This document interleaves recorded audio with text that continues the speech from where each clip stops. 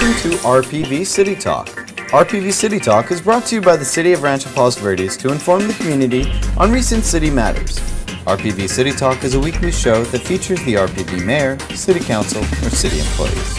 Hello and thanks for joining us. I am Maria Sorreo and this is City Talk, and joining us today is our mayor, Susan Brooks. Thank you for being with us, Susan. Oh, it's great to be here with you, Maria. This has been an exciting month. It's been an exciting week for you. You took a field trip on Monday about the much talked about San Ramon Canyon. I did, and Maria, because it was so good, I think it was so educational for me, and I think that other people would find this footage educational if you could show that portion of it, and then we could come back and talk about it. A recap that and some of the other items. It would be great. And Susan knows a lot about the San Ramon Canyon, I can tell you that. Let's take a look at the footage and then we'll come back and discuss. Well, good morning. It's another beautiful marine overcast morning here in Rancho Palos Verdes, otherwise known as Paradise. And I'm here this morning with Andy Winge, Associate Engineer for the City of Rancho Palos Verdes Public Works Department. Thank you for coming here this morning to show us what is the largest infrastructure project in the history of the city, the San Ramon Storm Drain Project. It's a pleasure to be here. Yeah, thank you, Andy. And Andy, you might want to just run us through. This is the bottom portion of the project. It's a 4,000-foot long project running all the way up to the top of the hill up there. But right now we're at the bottom. We're not at the bottom. We're going to go there. But can you tell us a little bit about this last 300 feet and what's taking place? Sure, happy to. The crane that you see here is at the top of what we call the slant drain. That's the beginning of the 300-foot section that runs down the hill at about a 37-degree angle to take water all the way down to the beach. And what they're doing there is that crane is being used to lift dirt out of a pit where the tunneling machine is working to clear a pathway for the pipe to go all the way down to the ocean. I was there the other day, and we're going to go back now, and it's just awesome to see these guys. I think you have to get there. We got to go there to see what it looks like, because words can't explain it. You have to see it for yourself. So here we are near the what's going to be the outfall.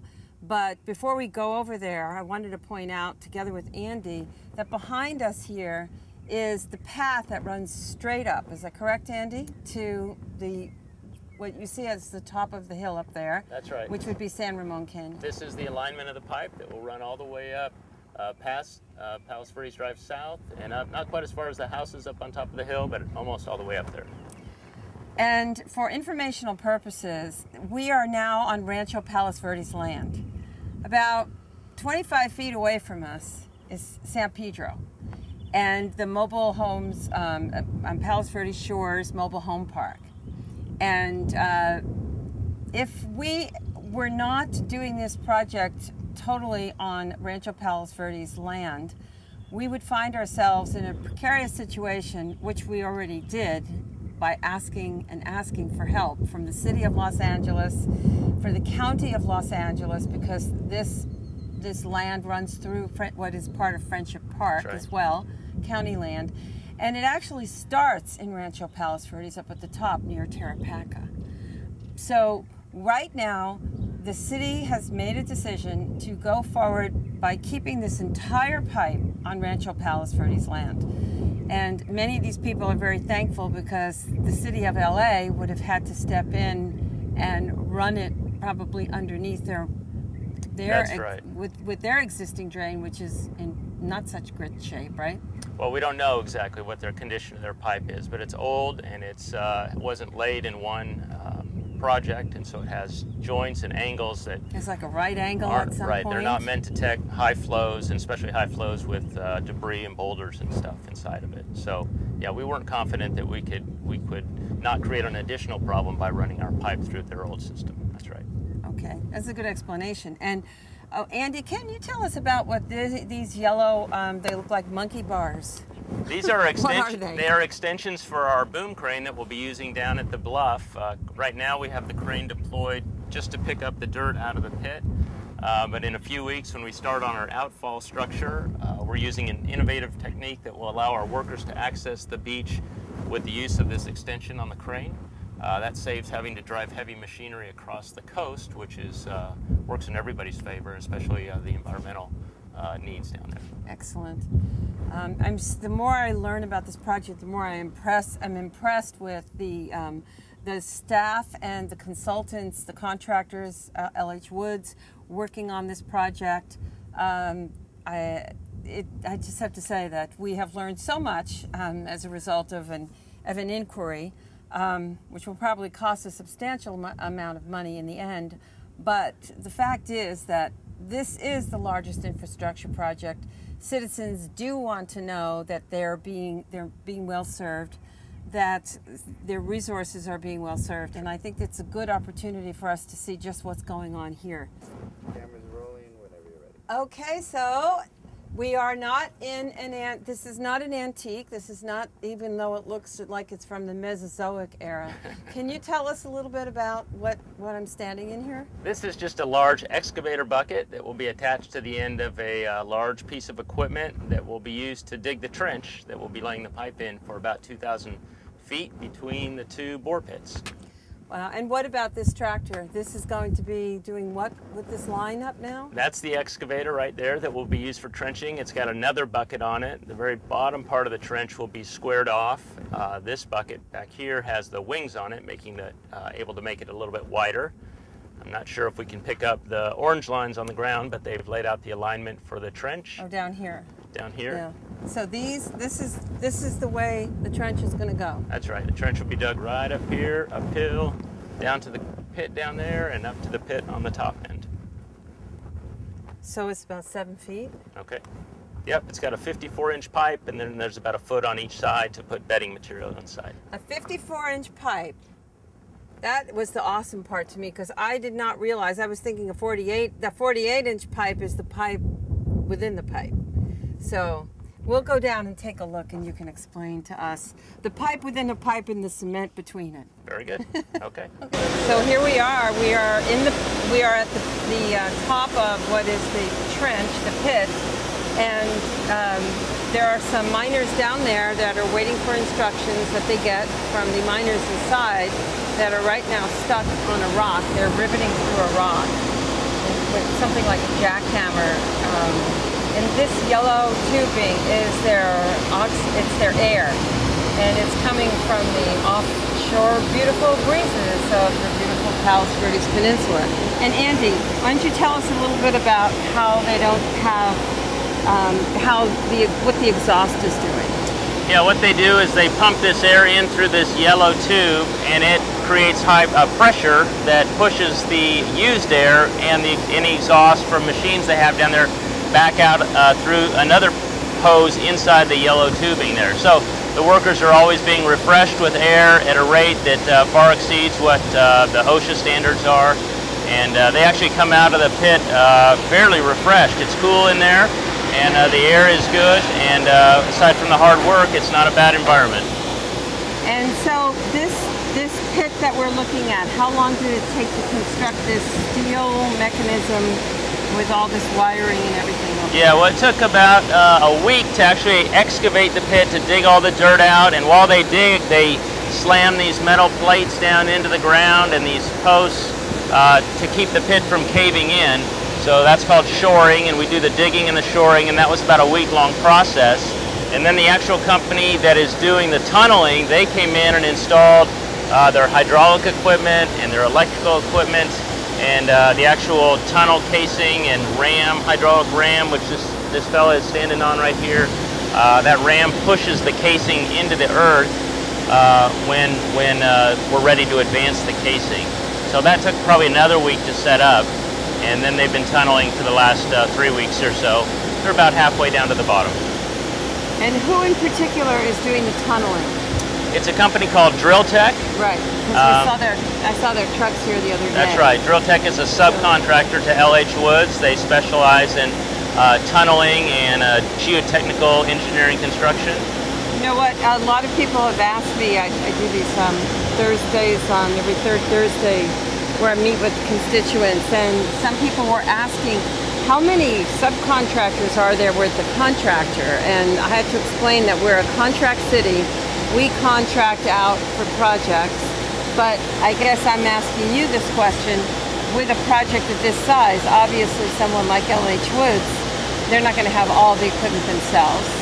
That's true. They do have a good part of it. They're experts at installing these storm drain pipes, but the tunneling section was something they needed some help with, so that's one of their main subcontractors. There's a few others that bring in equipment for traffic control and things like that, but this is the primary one, and LH Woods is doing a huge part of the work on the trenching and installing the welded steel pipe. So this is the casing of the pipe. This is not the actual pipe. This what we see, this brown colored steel is a 80-inch diameter casing, we call it. That was stood in before. That's what we were just standing in, that's right. We ram this into the earth, and then there's a tunneling machine which is situated inside another circular type pipe, and the tunneling machine is like a drill. It just drills into the earth, and it brings its spoils or the dirt backwards with the screws of the drill, and those go onto a conveyor that brings it a little bit further up and dumps it into something we call a muck cart. Right. It's like a big tray. And the muck cart, the muck cart can be seen over here. This is called the muck cart. This is a sample of one, except this was their original muck cart, he explained, but because it was too deep, they had to modify the edge of it, and it's more like a tray. Yeah, so you'll see when it comes, hopefully we'll be here when they break through that rock. And that's right. you can see it, because it's significantly shallower. That's right. They dump the dirt into the muck cart, and that gets pulled up on a cable, and then when it's right up here in this open area, we lift it out of there using the crane.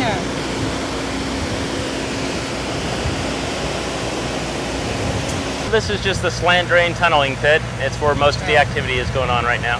Right, base camp is up the hill. Up the hill, right. But maybe you can tell us a little bit about how this project compares to other projects LH Woods has done like this.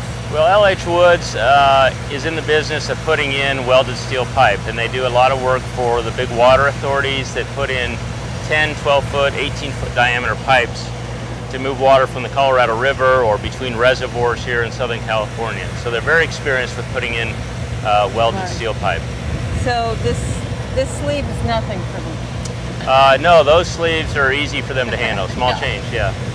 So here we are, we're getting down here toward the bluff top, and we just saw some hikers walk by, and one of the things the city has done is to maintain access for the trails. And what did you say, Andy, when in a couple of weeks, as this drill has to come in closer, what will happen then? That's right. When we finish the hole all the way down to the bottom, we'll move the crane a little bit closer to the edge of the bluff, and so we can do the work on the outlet structure. And then we'll have to create a little detour around the crane for the path, but we'll keep it open so people will be able to use it every day of the week, and it will be maintained. Excellent. Let's go take a look over here at these metal, what are they, steel? These are steel anchors buried in concrete. So what are these steel anchors here? What is the purpose of You'll see, yeah, there's a steel anchor. It's buried in a concrete post there, and the cable is holding up, it's hard to see, but it's kind of like chain link fence that lays over the top of the bluff. And it's to protect the workers down below from rockfall, from things falling off the bluff. As we all know, these are very mobile bluffs. They're somewhat unstable at times with wind or rain events. We'll get debris falling down, so we want to protect the workers. And the chain link fence, the chain link material serves to keep the rocks just close to the bluff, and they're actually allowed to release from underneath down at the bottom, but without tumbling down the hill and endangering either workers or equipment down there. So how high are we here about? I think we're about 80 to 100 feet. I'm not quite sure, 80 to 100 feet off the ocean, yeah. And how far down will the pipe come through? The pipe will come down. At the bottom of the pipe will be about 20 feet above sea level. Okay. And then we'll have a concrete, what we call a concrete apron or a concrete pad that slants down and still stays above sea level, above the high tide line. But that will protect the beach from the rushing water that's coming down until it hits the ocean, the high tide line of the ocean.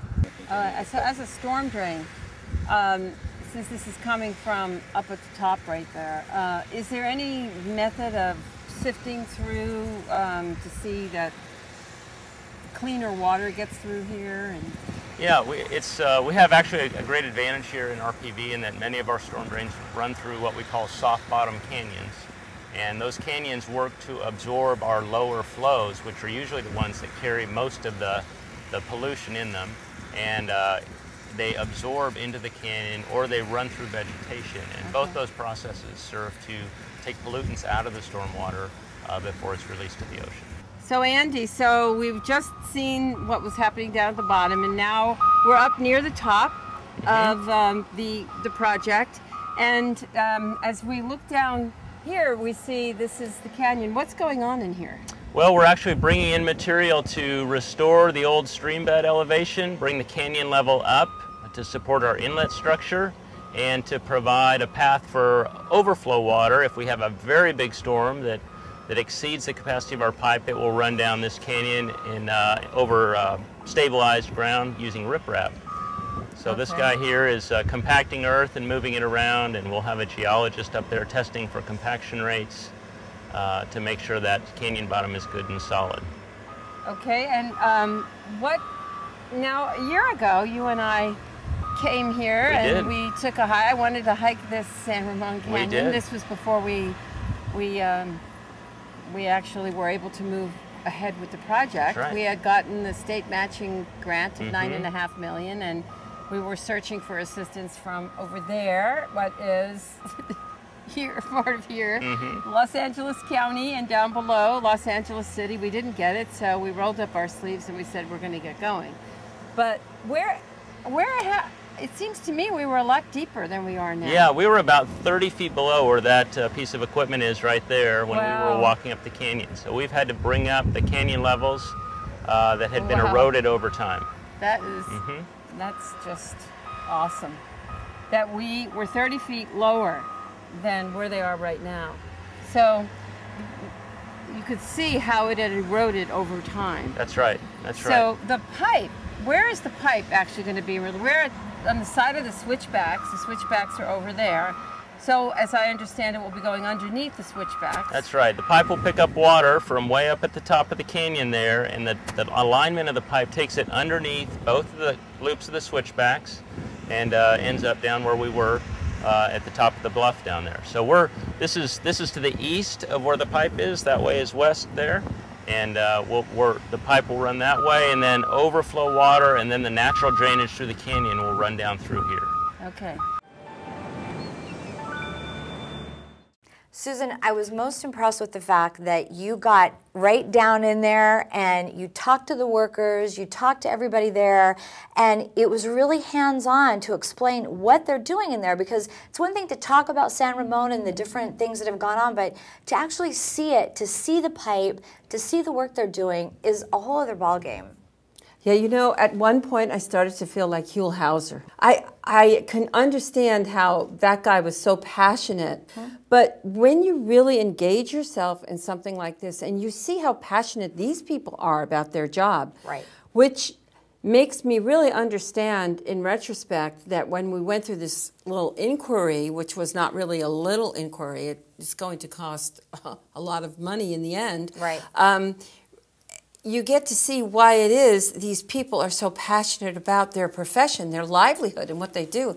And I feel we're really blessed to have people who are so professional in there, working not just in that pipe, but you know, I was asked about the concept of contractors. Well, we are a contract city. Right. So as a contract city, we contract out with most of our services, with fire, with police, with sheriff's department. But we also contract within our public works department because we can't possibly be like the city of LA that has all its own forklifts and big tractors. But even the city of LA contracts with companies like LH Woods and Drill Tech and these other contractors and subcontractors that are working on this project. So that was what was so fascinating. Well, and I think for people to understand that these are experts in their field. They know exactly what they're doing. They're putting all of the right materials together, and that was what was so fascinating, watching you learn all about this hands-on right there. And that's why I thought, once we started doing it, initially I just did it because I thought we could get some footage, we could see what's going on, I was curious. Right. But once we started doing it, Maria, I realized, wow, this, you know, in the scheme of things, what's really going to happen in the end? Right. Well, in the end, people are going to see a natural terrain. There will be manhole covers over this in order to go in and inspect those pipes, because right. they're going to need periodic inspections. And right next door, of course, is the city of Los Angeles, exactly. the mobile home park, South Shores Mobile Home Park. And the residents there have been very good and very accommodating and very thankful, I might add, to Rancho Palos Verdes for helping them with which would otherwise put their lives in peril, right. Without doing this project. So this is a life-saving project. It is an excellent. It's engineered to the T, mm-hmm. and the fact that we've got people out there working 24/7. Right. 24/7, and you know 24/7 in protection in other areas, but within their work day, they make about 10 feet of headway a day. Isn't that amazing? And that, well, at first I thought, well, that's not a lot. Right, but then when I you realized see it's an 80-inch pipe. Exactly. You stand inside that You pipe. were inside of it, oh, yes. And so when you now that's not the pipe, mind you, that's the sleeve. Right. That, down at the bottom, they're using a steel sleeve. Up at the top, they'll be using a concrete enclosure. But this is the steepest portion that goes 300 feet down to the ocean now. Right. And those guys are in that tunnel.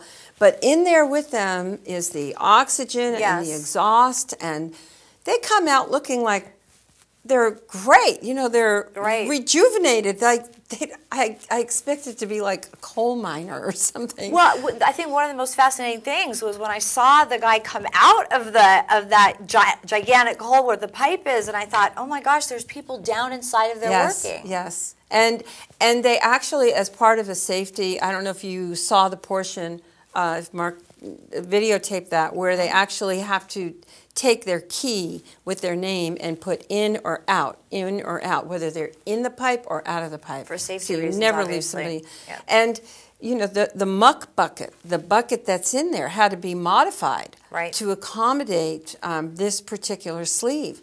So they come out with a pile of dirt and they dump the dirt. Eventually the dirt's going to go back in its natural location and it will be revegetated, but it will be what is taking place now underneath the surface. I wonder what it was like when they built places like New York subway system. Can you imagine? It makes me want to go down under the New York subway. And you know, there's a whole city underneath New York of right. just the water. And it's fascinating. And I'm sure back even in the days when they first started this, they didn't have the oxygen going down there because they didn't know about that. So now, of course, the safety measures are so much different. OSHA is there on site. All the time. In fact, the inspector was there on site. We had our hard hats on. Yes, you were ready. We had to stay far away. You know, so. What do you think you learned the most going under there, going in there and really looking at everything? What were your impressions as far as things you didn't know about San Ramon? Well, I think what I didn't realize probably was the depth of intensity with which the water is going to be flowing. Right. I mean, you can hear about the fact that the water, and you can go see at McCarroll Canyon, for example, how the water is you know, rolling through that thing really fast, and 6-inch rocks, which are not supposed to be able, anything larger than 6 inches is not supposed to get through McCarroll Canyon. But when you see here, you know, they're going to have all their drainage upstream, but by the same token, it's the force with which, and when you think about those floods and when they happened, right, The videotape that we saw from Mr. Brubaker, I believe it was, who came and he did a PowerPoint presentation. He lives in the mobile home park. He showed boulders going through, and you know, it wasn't necessarily a rainstorm. Right. So the interesting thing is that the water can come at any time. That's right. Because it comes from aquifers also. So it was fast. I think what was fascinating was the level of. Fascinating to me because it's not my specialty. Exactly. But the level of professionalism, the level of detail that is being, it's so important. I'm really proud to live in Rancho Palos Verdes and to see so many. And I have to say, our Public Works Department. Great job. Ron Dragu, Andy Wingy, these guys are right on top of things. And Alan Bradvet, who is the chief consultant overseeing the project, he is there all the time. I mean, somebody was out sick the other day, and when we saw him, he was sweaty, and it was nice, you know, cool morning. And yeah, he had to be running up and down the canyon to cover for somebody else who was not able to come because they were sick. And Andy was there with you. And Andy was there. His knowledge, just unbelievable. Andy is great. Yeah, we are really fortunate to have these people with us in Public Works. Well, Susan, always a hot topic, of course, San Ramon. We're going to be right back with more. We're going to take a break. We'll be right back. Hi, I'm Deputy Chris Knox, here to remind you of the importance of traffic safety near our schools. School zones are always 25 miles per hour. The school zone only applies when students are outside the school in the morning and the afternoon. Parents should always allow extra time when dropping off their children and should know the school's drop-off routes and procedures. Motorists should also focus on safe driving near schools. Some of the violations I see near schools are cell phones, speeding, double parking, seat belts, and child safety seats. Students should always remember to cross safely at intersections and not to run out in front of cars. When we follow these rules, we can all stay safe.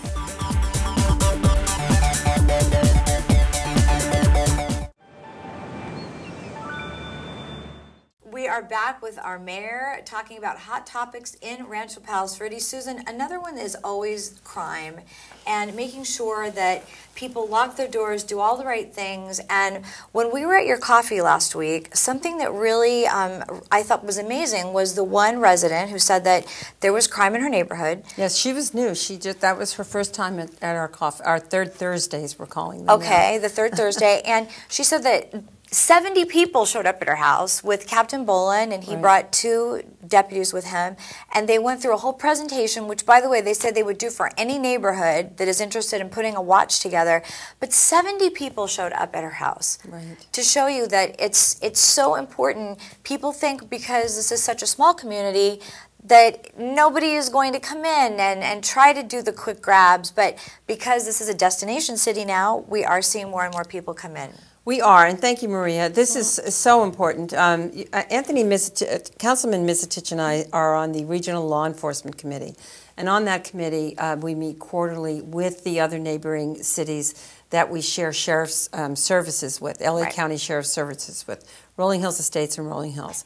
And so we have our next quarterly meeting is coming up next week.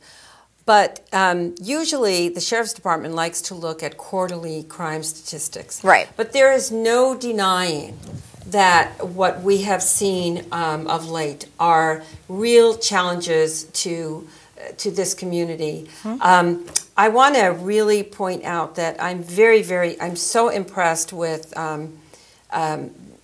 people like the resident who came forward, Mrs. Hodges, and she's organizing Neighborhood Watch, and she's doing it together with our Neighborhood Watch coordinator for Rancho Palos Verdes, and that's Gail Lorenzen. Yep. Gail Lorenzen is, in my mind, she's a superhero. Amazing. Yes. She has done for over as long, when I was on the council last time 20 years ago, she was doing this. She started this. And she has been doing this, and she has her own set of challenges. You get carpal tunnel, when you're typing all the time. Right. But she typed and did today a beautiful, not a beautiful, but a very detailed and a very intense crime report, we are still a relatively safe city. We would still be considered in the scheme in the of grand things. scope, When you yes. look at Los Angeles, you know, a bedroom safe community.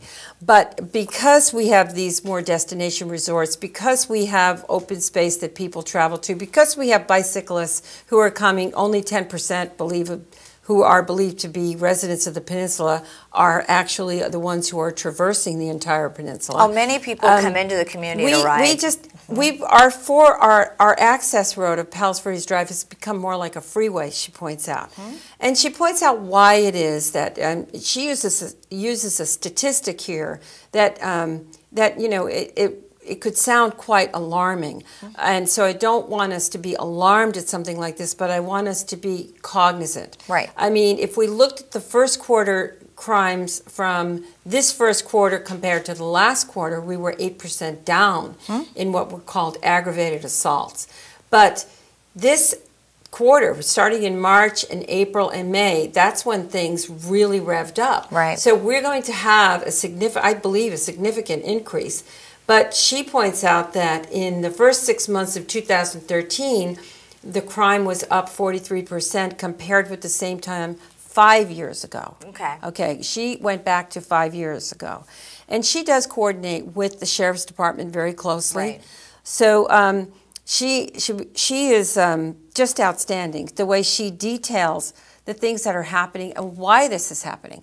You know, there is not just we live in different times. People here have unlocked, they have left their doors unlocked, they have left their car doors unlocked with their keys in them to their house. Exactly. But it's going beyond that also. So not only do we have to try to keep our cars off the street, which, by the way, when the city was founded, you know, the goal was to try to do as they do in the other two peninsula cities that are not gated, Rolling Hills Estates and Palos Verdes Estates. They actually keep all cars off the street after 2 a.m. They don't have overnight street parking. In some areas in Rancho Palos Verdes, you can't do that. But in residential communities, if you can try to get them up into the driveway and get surveillance cameras in our neighborhood, we're doing it, and get them at the entries to your neighborhood. HD cameras so that you can actually see license plates if something happens.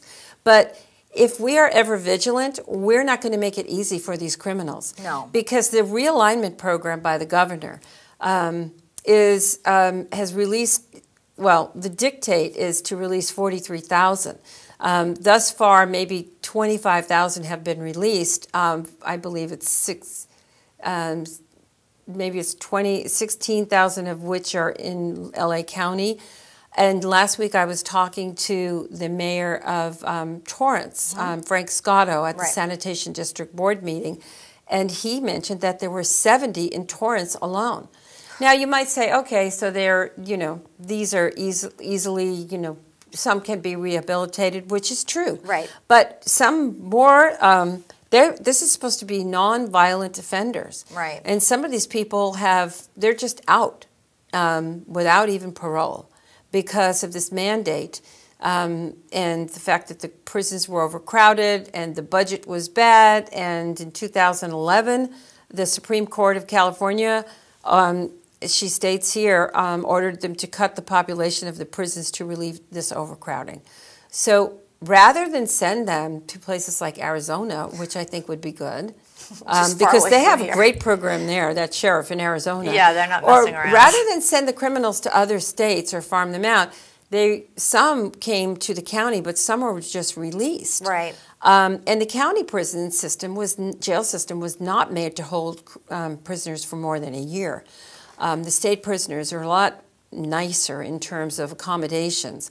So it's going to make for a real pressure cooker and the situation. things that we don't know as residents, remembering people say, oh, all the doors are locked in my house. But their car is unlocked, and then there's a remote to get into the garage. So people can just kind of walk right in through a garage. So there's so many things that people, the residents, have to be aware of to know that the criminals already know how to get in. So you've got to block them out at every stage of the game.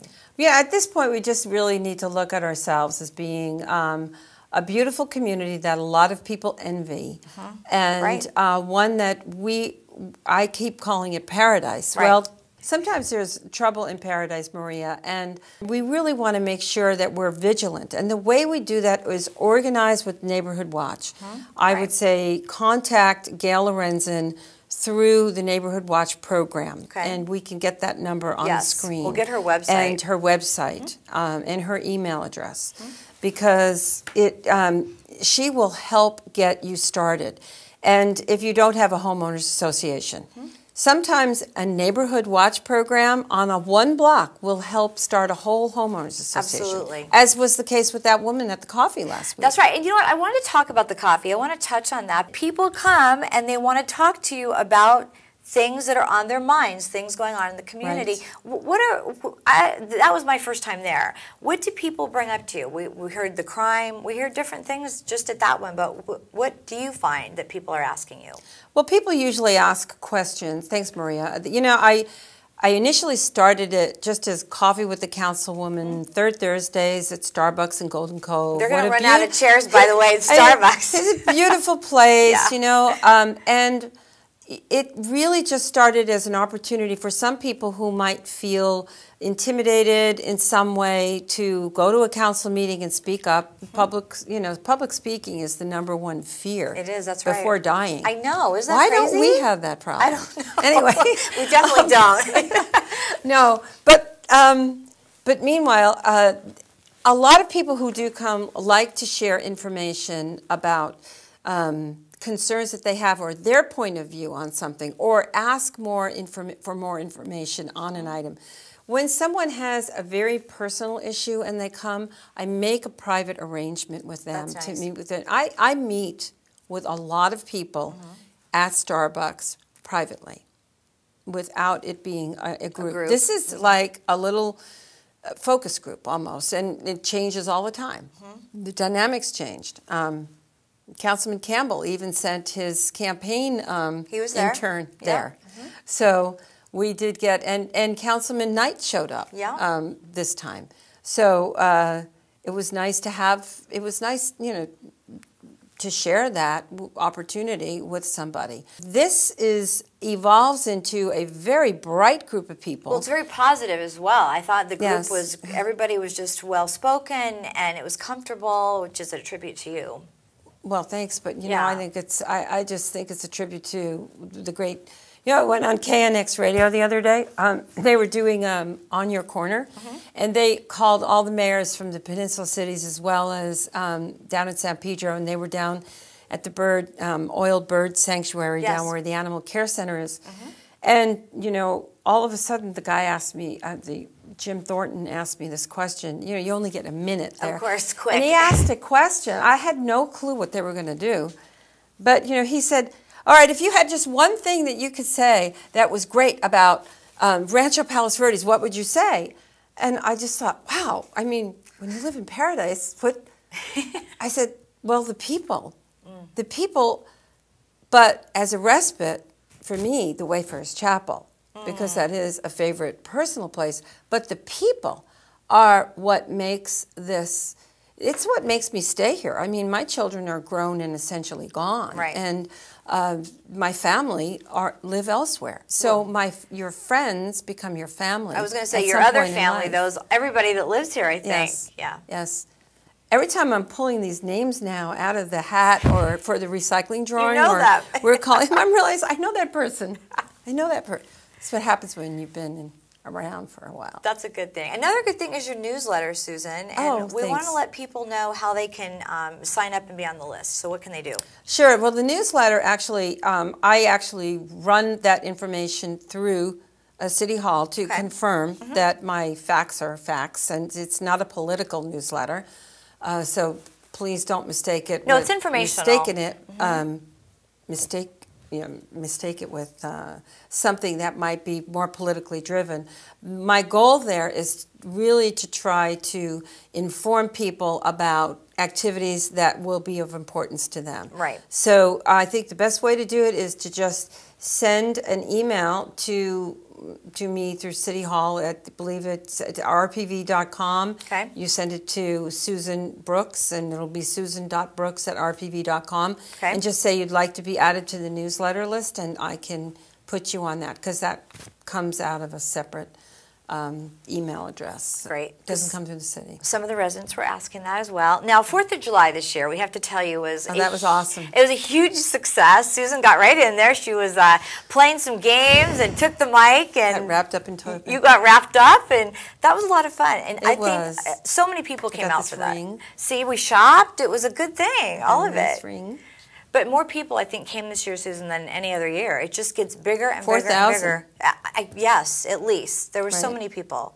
It was great, and I really want to give the credit to the staff, because They did a great job. Then here's another case, where the staff has worked so hard. Carolyn Lair, the city manager, she ended up actually running some of the games. She was and great. narrating them. Well, why was she great? Because she used to be a Parks and Yes. Rec director. She knows how to play the games. That's helpful. And Yes. of course, Carolyn Petru. But of course the other staff members, and Matt Waters, he right. he puts on all these hats as well, helped out. So there were just the staff, Mona, Nancy, everyone, they were just merry. They were all right on top of it. And I think that's what makes it so successful. Right. I mean, it's great to have the production company come in and have the dancing and have the games, but they added more games this year. We had They 40-cent did. hot dogs. They went over really well. Yeah. We had Hula 40-cent hoop. rides. Yes, Oh, the 40-cent kettle corn. I thought I was going to It was do that awesome. hula hoop contest, but They didn't let you, those huh? hula hoops were too light. I like a weighted hula hoop. They said the weighted hula hoops are much easier. Plus, they're exercise. There you go. So, yeah. yeah. That was a lot of fun. It was. And of course, they had the 40th anniversary booth. Yes. With all of the history. It was just done so well, and so much to look at and see. And we went on the helicopter ride, my daughter and I. Yes, tell us about and that. we took video footage of the San Ramon Canyon. Right. So my daughter Meredith is a videographer, and she was videotaping from the front of the helicopter, and she's sending that into the city so the city can use it. Now, was that the first time you'd ever gone up in a helicopter? Oh, no, I've been in helicopters She's a pro. many times. No, I was in helicopters back and forth to Catalina a lot when I was running for Congress 20 years ago. Wow. But no, I've been in helicopters quite often. But this, it does give you a beautiful aerial view of the coast. Amazing. But we did get to go a little through San Ramon Canyon, and they filled in 30 feet of it. Since I walked in it with Ron Dragoo and Andy Wingy a year ago, Wow. and I said I wanted to be airlifted out because of the rocks and how high it was. But you could see how they covered it all up, and they were compacting it when we were there the other day. So that's what's going on the upper end. And the part that video took us in through earlier was the lower end. Right. So things are happening at both ends at the same time. It's just So it was nice really, for you to be able to see from above Yes. where everything is and what And they were doing. mentioned they would like to see that. The contractors would like to see that as well. They'd like to see that aerial view of it. So We have to get your that's daughter pricey on that. footage to Yeah. get to that. Absolutely. Well, Susan, always a lot going on. We always appreciate you coming here every These are month. exciting times. They really are, and you're doing a great job. Thank you. You are doing a great job. I Thank think you. that I want to thank members of the council who are putting in their time That's and right. rolling up their sleeves, because this job is not a job where you just show up every other week. No. And if you do, it becomes a real burden for your cohorts, because then your cohorts have to pick up for the slack, because there are a number of committees, There's a lot of work to over do. 20 that really we need to do work for. So that's very, very important. All right, Susan, thank you again for joining us. We will see you next Great month. to be with you, Maria. Great to be with you. And thank you for joining us. We're going to leave you with our special 40th anniversary landmarks video, and we'll see you next time on City Talk. Rancho Palos Verdes is a jewel on the coastline, a city that garners breathtaking views, miles of open space, and landmarks that attract the world. One of the most recognizable landmarks is the Point Vicente Lighthouse, which stands tall along the bluffs and is a true symbol of the peninsula. The lighthouse was built in 1926 and is operated by the Coast Guard. It has a fascinating history and is on the National Registry of Historic Places. Next to the lighthouse is the Point Vicente Interpretive Center. People come from near and far to watch the migration of the gray whale. I have been a docent for 20 years, so I've seen lots of changes, and it is definitely the most wonderful place on the peninsula. Just across the shore from the Palos Verdes Interpretive Center sits the Terranea Resort, which reflects the beauty and history of the land in Rancho Palos Verdes. There were many, many architectural drawings, and we really looked at how the land kind of cascaded down. Everything that we blasted for the main building, we made sure that all of that rock was used in all of the retaining walls. Nelson's rock is PV rock from our building. We crushed it for our road beds. So we really looked carefully at what we could do with the land. We wanted to feel like we weren't new, glitz and glam, that we were part of the heritage of the peninsula. It was so important for us to embrace this community. We feel privileged to be on this site in this land, and we're part of a broader community. And so we wanted to act as a responsible corporate citizen, as a responsible neighbor, making sure that everyone's welcome and they can walk the pathways and feel like this is really their property. And before the spectacular property was Terranea, it was another treasure in the community called Marineland. We were actually startled at how many people were involved with Marineland over the years. Nelson's we named after Lloyd Bridges and his character here that he dove in the tanks here at Marineland. You look at a sunset at Nelson's at the end of the day and you say, I'm so grateful that I get to come here every day and serve this beautiful community and our guests. Not far from Terranea and nestled in nature is the world-famous Wayfarers Chapel, built in 1951 by architect Lloyd Wright. The Wayfarers Chapel is a Swedenborgian chapel, and people come from all over the world to get married here and marvel at the unique architecture. Across the road from the Wayfarers Chapel is Abalone Cove Shoreline Park. It's one of nearly 20 parks run by the city. Abalone Cove, or Ab Cove, has 2 beaches, tide pools, hiking trails, and picnic areas along the bluffs. No matter what park you visit in RPV, you will find beautiful nature surrounding you. And just down the road at Trump National Golf Course is Founders Park and Marilyn Ryan Sunset Park, which have spectacular views. And speaking of spectacular views, you won't find a golf course anywhere that's as stunning as the views from Trump National Golf Club. It really is. It's the best course. It's considered better than Pebble Beach, better than any of the courses in California. I also spent a tremendous amount of money bringing it to a level, because when I bought it, it was a good course in a great location. Right. And you still had the ocean, but you didn't have the ocean like you have it now, because we made the vistas much bigger and the course is a much bigger course. Pete Dye was the architect, and he did a fantastic job. Every single hole is either on the ocean or a view of the ocean, and there's no course like that in California. I hear it all the time. I mean, they talk about the greens are wonderful and the course is wonderful, and they love the clubhouse, but people talk about the great help and the people that work here, whether it's Lily or any of the other people, the chef, who we think is just the best. And they love the food, they love the ambiance, but they do love the people. The city has been really spectacular. I mean, they want this to be the best. They're very proud of it. Yes. And we appreciate that, and we've really had a great relationship with them. The Palos Verdes Peninsula Land Conservancy has enjoyed a long-time collaboration with the City of Rancho Palos Verdes, working together to preserve this wonderful open space, which is the 1,400-acre Palos Verdes Nature Preserve. This is such a community treasure and landmark. It has amazing trails running through it with great habitat, wonderful scenic vistas, and lovely wildlife. The Land Conservancy's pledge to the community is that this open space is preserved for generations to come. No matter where you are in Rancho Palos Verdes, the landscape shines brightly. There are cultural and architectural wonders to see, businesses, schools and institutions to enjoy, and a treasure-filled community to celebrate. We congratulate the city on their 40-year anniversary. We're very happy to be part of their celebration.